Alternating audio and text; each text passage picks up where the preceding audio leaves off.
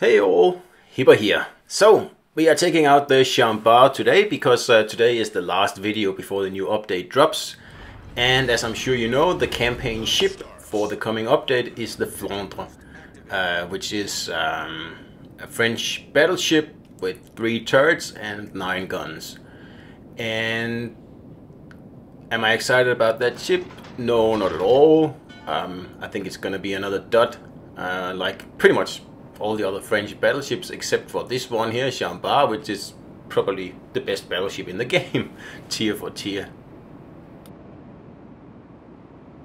The best thing about Bart here is that it's just so simple to play. I mean, you don't have a 3rd turret in the rear that is always, you know, begging to be used. When you go bow in, you have your full power, like firepower available, and not even that, you also have a main battery reload boost just to make it even more ridiculous. And sure, when this ship came out, it was probably just a little bit too powerful for its own good. It was never nerfed though, which it probably should have been looking back. These days it's not that much of a problem to deal with because other ships have gotten progressively better as well, like for example the cruisers. When this ship just came out, I think it was the Christmas 2020, I think. I can't remember, it's been for a while in the game. Back then we didn't really have any of the super powerful cruisers, so this thing was just, it was just a nightmare you had to deal with. It isn't anymore. It's still very, very powerful and still a very easy battleship to play, and but it's not, you know, like super duper magnificent anymore. It's good, and it is the best tier 7 battleship, I think. And in the game, I think only probably Yamato and Conqueror are better. And are they even better? I don't know, because at the tier, nothing really beats Bart, I think. Mainly because of the simplicity involved in playing this ship here. You just have to make sure you don't get citadeled, and that's it.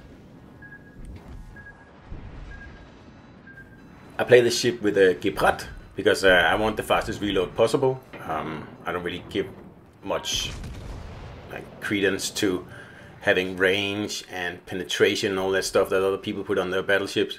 I do it just as well with my reload builds here, and I think that's the way to go. But anyway, whatever you fancy is whatever you'll play, I guess. But like I said, Bart is just, it's just so easy to play. Just find a good spot like here, where you know you have your broadsides covered, and you can just take pot shots at any broadsides that pop up, and that's about it. And at the same time, I'm trying to cap here. Or at the moment, I'm keeping the enemy team from capping, because no one else is pushing in at all, as you can tell. And that's very typical on this map here. It's like, I actually like the map. I just hate playing it because usually people play exactly like this. They give up the flanks completely and they all congregate in the middle. And I mean, I had the middle spawn, so I mean, I kind of have to move in here. But I don't know what the other people's excuse is.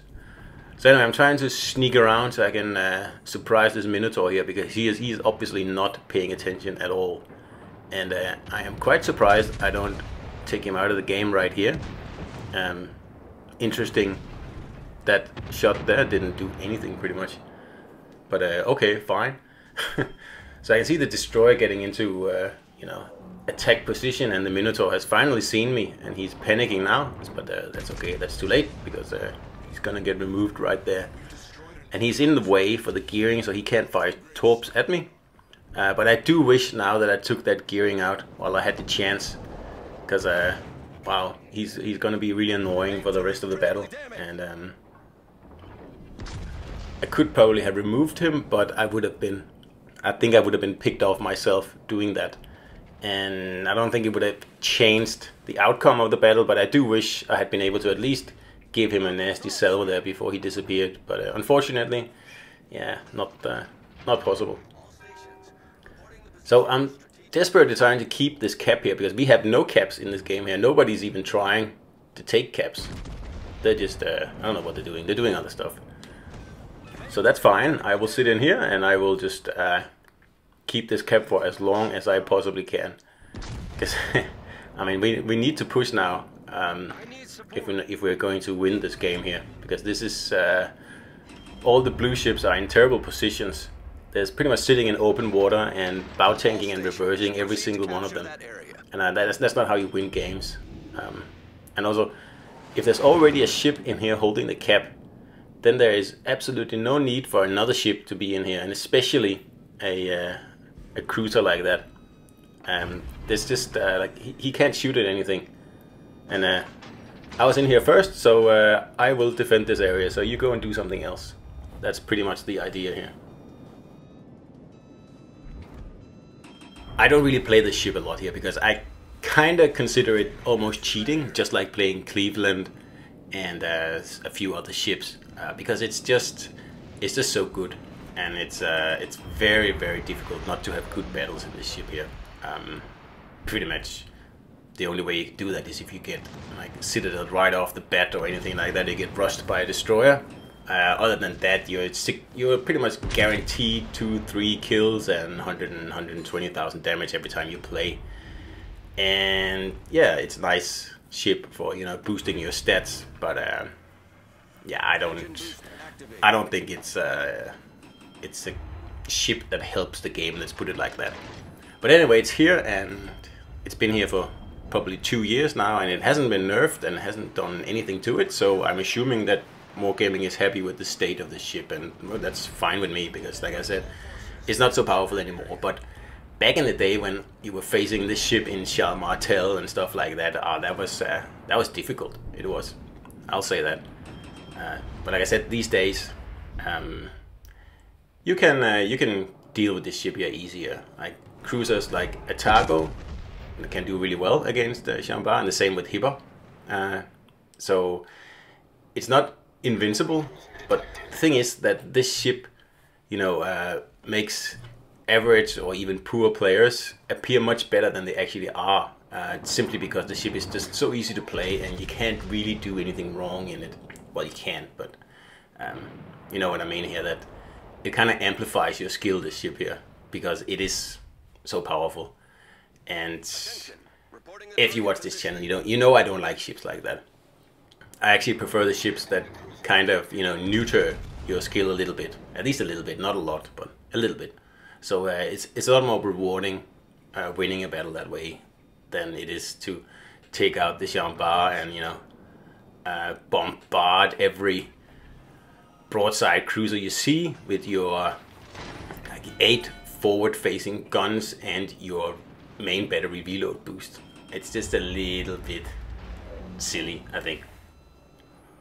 It's like people who race like a 1970s Volkswagen in their brand new Ferrari or something like that. It's just, yeah, you won, but I mean, you really should have won. If you didn't win, then yeah, that would have been pretty weird. And also, like, if you play Chambard, then if you don't have a good battle, then something is wrong. I do like the ship because it actually existed. That is a plus. I mean, same with the Richelieu. I think like any ship that actually existed is a lot more interesting to play than, you know, ships that didn't exist. And same with, you know, ships like Yamato. Pretty much the only battleship at Legendary tier that actually existed.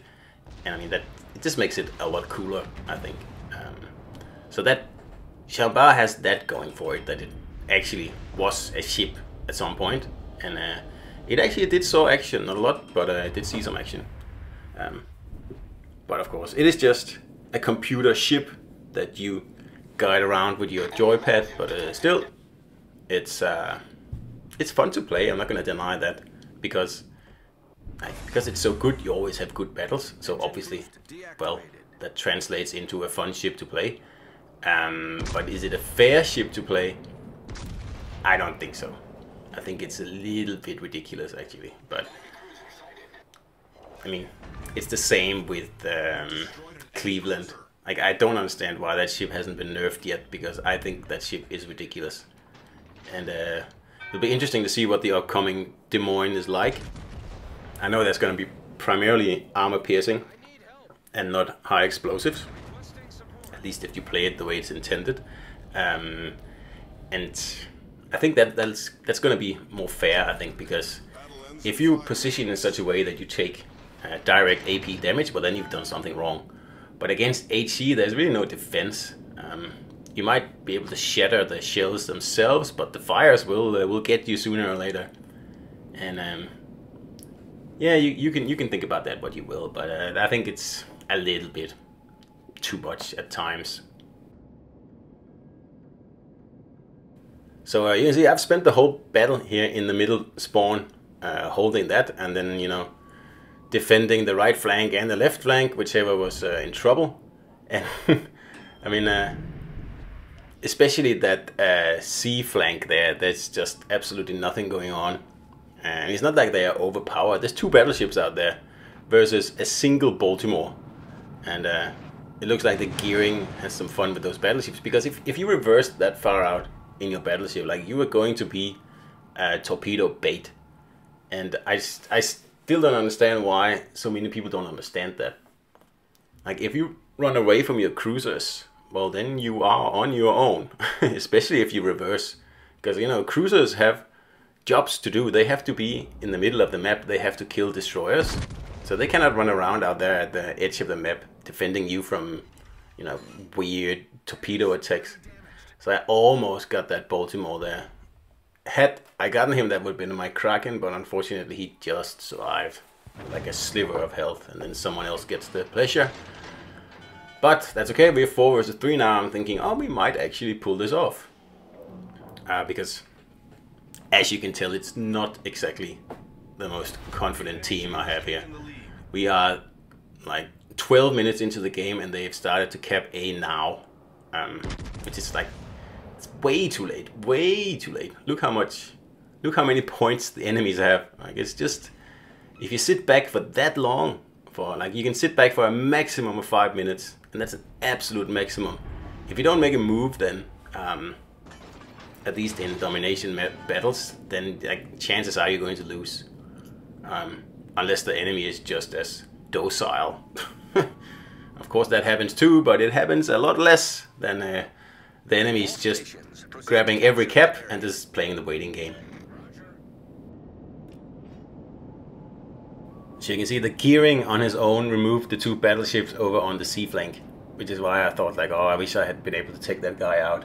Had I been in a cruiser, I probably would have been able to do it, but not in a battleship with like 20-second reload. And even though I have a fast reload in this battleship here, I was unable to do it. Minotaur would probably have been able to do it, which is why I really like that ship. But again, like, if you reverse all the way back like that in your battleship, especially 2 battleships, like, you are just screaming out to get torped by a destroyer. Which is, of course, obviously what happened. Because any destroyer player worth their salt will know that 2 battleships sitting out there, they're like easy prey, super easy prey. So anyway, we get a very nice shot at this Fürst here, and that gives us the Confederate and the 4th kill. So unfortunately, time is running out here. I simply don't have enough time to finish this here off. I probably could, because the Alaska is almost dead, and if he was broadside here, I could have finished him off. But of course, we are still way behind on points, simply because no one pushed in at the beginning. And at least he gave me a high caliber there. So I'm not getting out of this battle empty-handed, but I'm getting out of it quite disappointed in, you know, well, how long it took for my team to actually try to do something useful in the game. Like, when you play this game here, you really have to think about everything that goes on. I mean, if I stay out far away from the cap for too long, well, then the enemies are going to notch up a very nice lead on points. And then if you don't have a plan to actually, you know, like, get those points back, well, then you lose. And I don't think, well, I know for a fact that most people who play this game don't have any plan whatsoever. And that's fine. In the beginning of the battle, no one has a plan in the beginning of the battle. The plan kind of takes shape as the gameplay, you know, moves forward. But you will need a plan at some point. If you just do random things, then yeah, it's not really going to work out very well. So this is going to be a loss here, but 150 damage, high caliber Confederate and 4 kills, and a solo cap. I say it's a pretty good effort on my part here, but that's just, what can you do? So anyway, that was Jean Bart, people, and I think this will still be the king even after Flandre comes. I'm pretty sure, mark my words. Anyway, see you out there, people.